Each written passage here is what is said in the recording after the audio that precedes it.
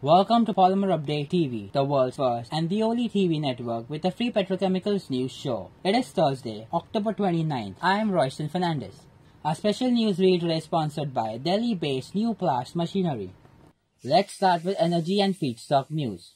Crude oil prices plunged over 5.5% on Wednesday after the American Petroleum Institute (API) on Tuesday reported a larger than expected build in the crude oil and gasoline inventories.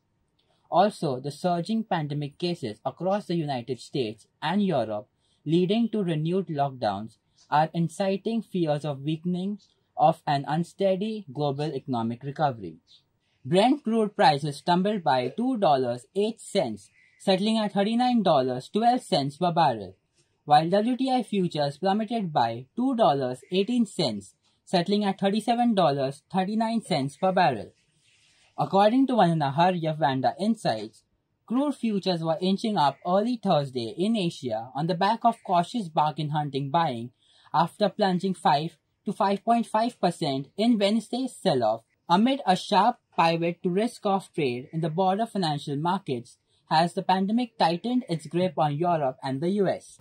On Wednesday, open-spec naphtha prices declined by $6 per metric ton at $367 per metric ton CFR Far East Asia levels.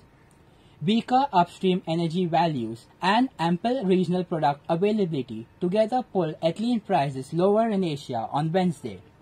Let's take a look at the futures on China Dalian Commodity Exchange for today, on October 29, 2020. LLDPE prices are down by 30 RMB per metric ton at 7,230 RMB per metric ton. PP prices are lower by 31 RMB per metric ton at 7,777 RMB per metric ton. PVC prices are down by 5 RMB per metric ton at 6,880 RMB per metric ton. In plant news, Reliance Industries Limited (RIL) is likely to restart its 480,000 metric ton per year polypropylene PP unit located at Jamnagar in Gujarat, India, towards the end of next week. The unit was shut for a maintenance turnaround in mid-October 2020. Our special news read today is sponsored by Delhi-based New Plast Machinery. Established in the year 2009, New Plast Machinery is a manufacturer, exporter, and a supplier of filler master batch machine, disperser kneader machine, palletizing lines, plastic extruder machines, etc.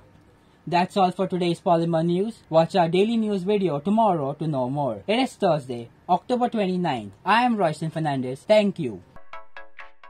Find us on Facebook at facebook.com/polymerupdate and be sure to click the like button. You can also find us on Twitter at Polymerupdate.